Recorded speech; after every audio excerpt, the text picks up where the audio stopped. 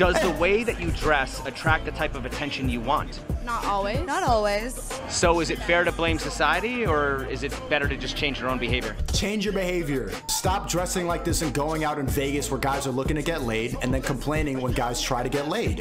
What are you doing advertising your body on the street if you don't want guys to talk to you? Stay inside or just wear sneakers and go out, or just hang out with your friends, play a board game. Why are you going to clubs and getting, I'm a victim because guys talk to me? What the hell are you doing with your time? That makes no sense. But they only know how to be victims because girls don't think that they have any power when they all do. They're so happy right now and guys are sad.